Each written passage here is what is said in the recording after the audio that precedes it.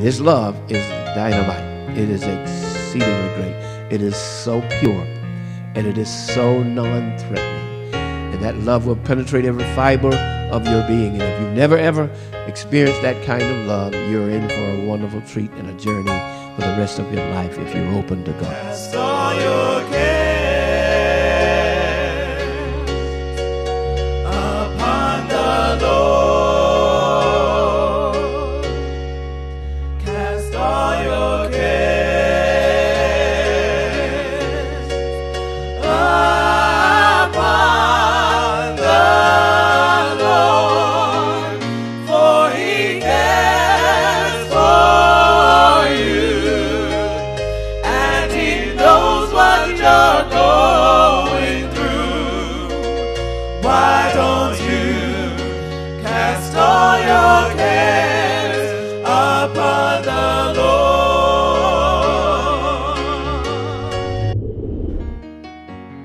Hallelujah, you are good, Lord, you are good. Hallelujah, you are good. Hallelujah, Jesus. Yes, you are good. Hallelujah, you are good. I say again, you are good. Hallelujah,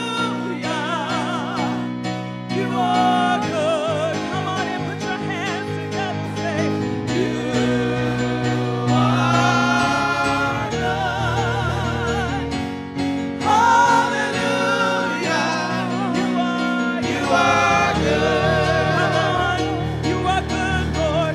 You are good. Hallelujah, hallelujah, you are good. Declare it with me.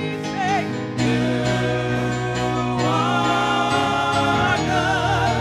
Hallelujah, hallelujah, you are good. We declare again, you are good. Hallelujah, hallelujah, you are good. Everybody say now, you are good. Hallelujah, hallelujah, you are good. You're a good God. You are good. Hallelujah, hallelujah, you are good.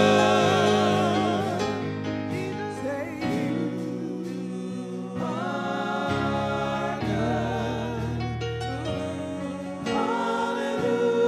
Hallelujah, you are good. Oh, I reflect on your mercy, oh God, and I say, you are good.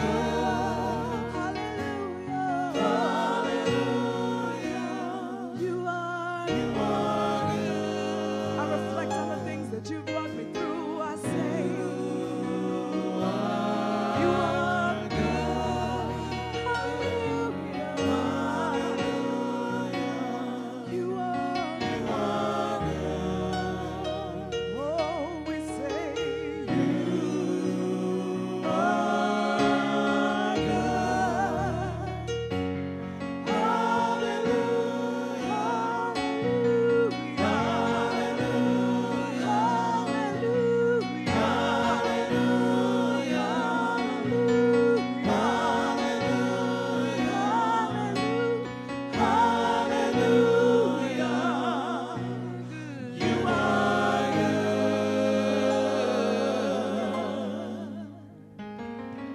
Hallelujah, Jesus. There's a lot to be said about healing of memories. God heals our hearts. This is his great desire, to heal his people. so that his people can be whole. Make us whole, whole in mind, whole in body, whole in spirit, whole in soul, whole, so that we can function at maximum capacity with the grace and power and life of Jesus Christ. So don't think it's strange if we talk about healing again and again. This is our mission. God said, I want you to bring healing to my people. And he does the work, of course, but we talk and share the healing love of Christ. And so we'll go right into it. I realize our time is limited. There's some scripture references. I'm going to read a couple, and the others I'll just quote maybe excerpts from it. But turn with me to Jeremiah 30.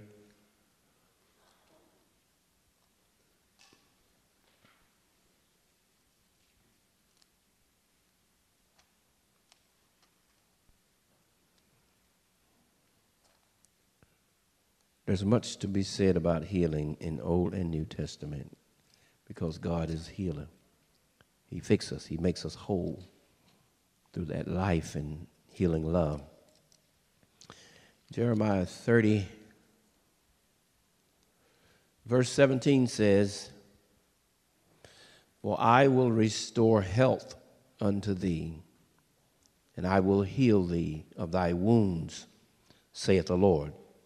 Because they called thee an outcast, saying, This is Zion, whom no man seeketh after.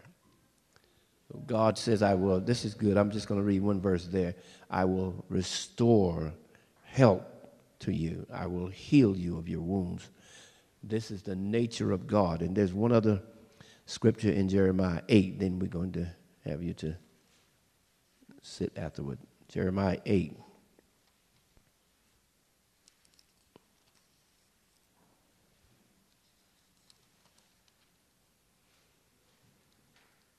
Okay, verse 20 through 22. Verse 20 says, The harvest is past, the summer is ended, and we are not saved. Of the daughter of my people am I hurt. I am black. Astonishment hath taken hold on me. Together. Is there no balm in Gilead? Is there no physician there? Why then is not the health of the daughter of my people recovered? Praise the Lord. Let's pray. Father, in Jesus' name, we stand before you giving thanks to you because of the great love that you have displayed through Jesus, your precious Son. And we thank you, O God, that because Christ died for our sins, that we might live, that we might be fully restored to wholeness, O God. We thank you and give you praise. The work of Calvary, O God, will never go in vain. And we thank you today for those that are listening by way of television. And we praise and honor you and ask that the precious Holy Spirit will take full control and minister unto your people again this day. Be glorified, be exalted, bring the healing love of Christ. In Jesus' precious name, we honor you and give you the preeminence now. In Jesus' name, and all of his people said, amen. God bless you, and you may be seated. Praise the Lord. So we have a couple of scriptures there. Some scriptural reference in the Old Testament. In the New Testament, we constantly refer to Luke chapter 4, verses 18 and 19, about the Spirit of the Lord is upon us. Also, Matthew 4, 23 and 24 talks about how God anointed Jesus of Nazareth with the Holy Ghost and with power, who went about doing good and healing all who were oppressed of the devil. Well, the Father was with him. And so one of the big things that Jesus did was brought healing and deliverance, healing of the physical body, healing of the soul and the spirit of man. He healed. And that was a major, major thing that he did. And Jesus, the Bible says Jesus Christ is the same yesterday and today and forever. He doesn't change. And we are glad that he doesn't change, because there's a great need for healing today, even as it was then. And the Bible says in the book of Corinthians, talks about the gifts. When he ascended in Ephesians, he talks about the gift. And in the Romans, he talks about the gifts of healing. Apostles, prophets, evangelists, pastors, and teachers. But they're there in the Bible. And we cannot measure or exhaust the healing power of Jesus, how he chooses to heal. But we know that he wants us preserved, body, soul, and spirit. He wants to heal us. We'll have a total change of body at the consummation of our salvation. When Jesus comes, this mortal, as you see it now, will change. It will take place in an instant, in the twinkling of an eye. Will be totally changed to have immortal bodies now that we want this happen. But for now, God wants to heal us because we've been saved. We've been brought into the kingdom of light. And all of the darkness that we experienced brought sin brought bondage, darkness, ignorance, a lot of other things. And David says we were born in sin, or David said he was born in sin and shapen in iniquity. And so all of us, regardless to how good our parents and backgrounds may have been, we need healing. We need God's help. So Christ comes into our lives, saves us, and begins this sanctifying process of healing, and healing motions, and healing wounds and hurts, and healing the brokenness of our hearts. Everybody don't accept this, but for those that do, they can receive from the Lord. I am glad that you received or accepted, and because it's all by faith, right? We have to receive anything, whatever we receive from God, it is by faith. And Isaiah 53 talks about, surely he had borne our griefs and carried our sorrows. Someone looking up the griefs mentioned that it speaks really of anguish, grief, pain, and sorrow. Surely he had borne our anguish, sorrows, our griefs, our pain. And the Bible says he was wounded for our transgressions. He was bruised for our iniquities. The chastisement of our peace was upon him, and with his stripes we are healed. All we like sheep have gone astray. We've turned aside, every man to his own way and own thing. And the Bible says, but the Lord has laid on Jesus, his son, the iniquity of us all. Iniquity deals with hidden sins, sins of the heart. And so healing of memories is important. God's wonderful love is key to it all. God's love for us. God so loved each and every one of us that he was willing to send his son to die for the sins of humanity, that we might be fully recovered, fully restored back to what God had in mind in the beginning, fellowshipping with him, holiness, and walking in the knowledge of truth, light. Jeremiah talks about it, saw the plight and the condition of Israel, and he was saying, what is the real problem? Where is the physician? Is there no balm in Gilead? Gilead was a certain city and place where they had all kinds of healing balms. He said, is there no balm in Gilead? Why then, he said, is there no physician there? Why then is the health of the daughters of my people not recovered? Why is Israel not healed and restored? And God is a healer. God promised, I will heal you. I'll heal your wounds. And he says that to us today. Many, if not all of us, experience wounds, pains, griefs, sorrows, anger, whatever. We have experienced that in our lives because we live in a fallen world, and we all have been helped by imperfect people. And so leaves us wounded, sometimes things that we interpret them wrong. Sometimes as children, our perceptions are quite wrong, but still we hurt because that's how we perceive things. Some things were genuine hurts and pains. But be that as it may, we have a Savior that come to bring life to us and to show us how things are truly supposed to be, how God intended for things to be. And that's the hope, that's the joy. One man, as I was reading, was given an example of his life when he was talking about healing of memories. The Bible has quite a bit to say about memories. Remember this and remember that and all the. And he talks about your sins and iniquities. I'll remember no more after God cleanses them.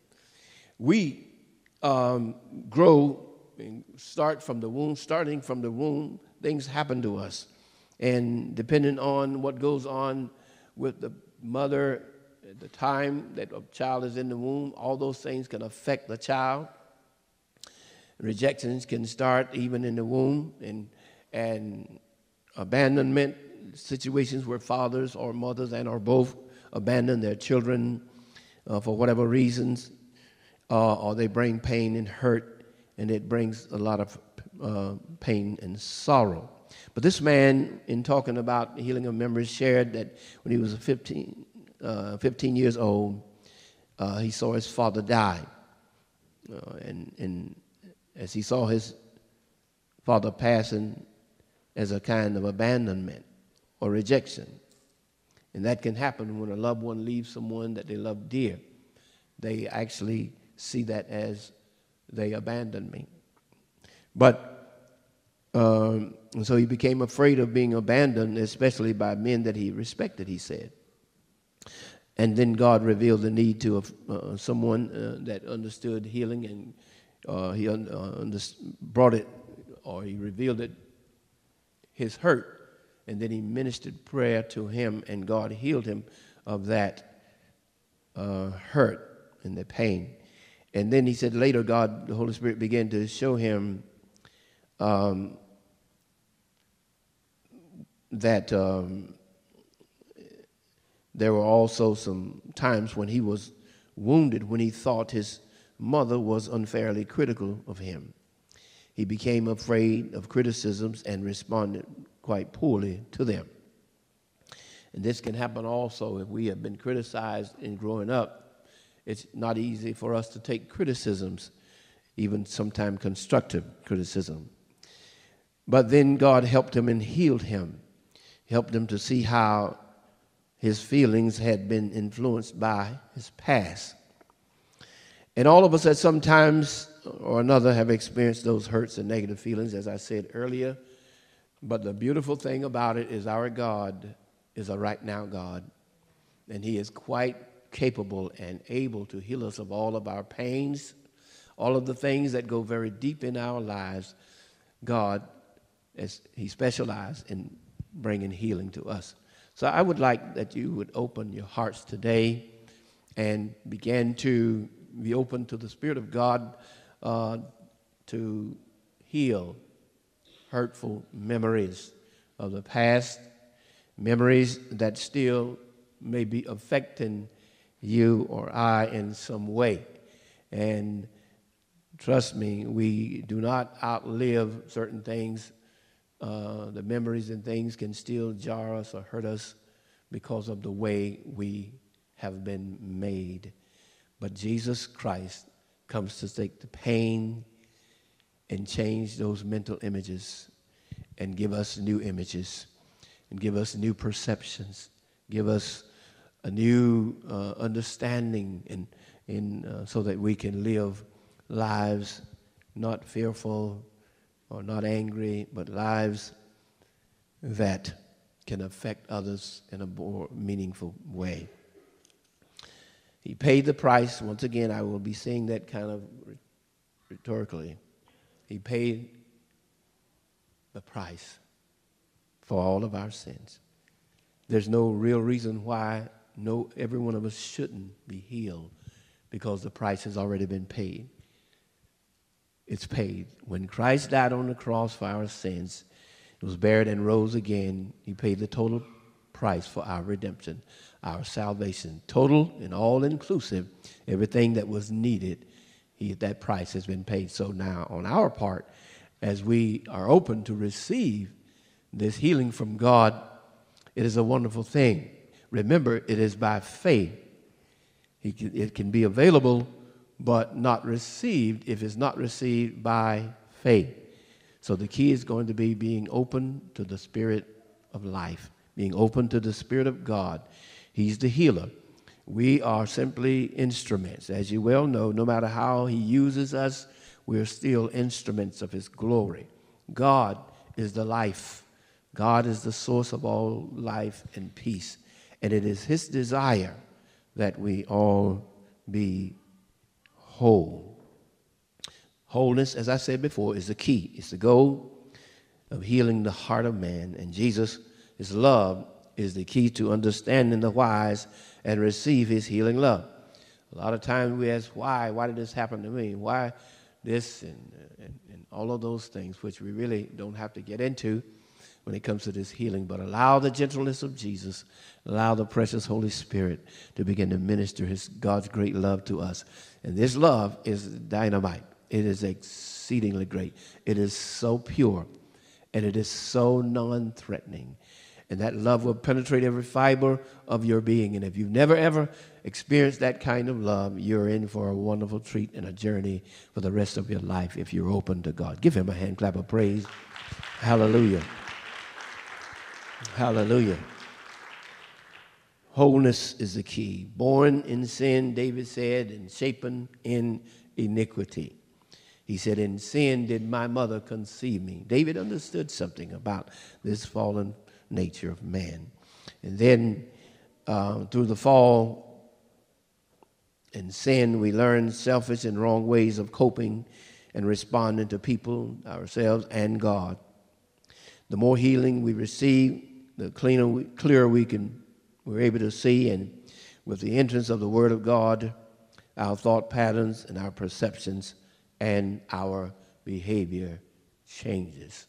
Healing of memories, hurtful, painful memories of the past, things that happened to us during our early developing stages in life. They tend to hold us back even when we are adults.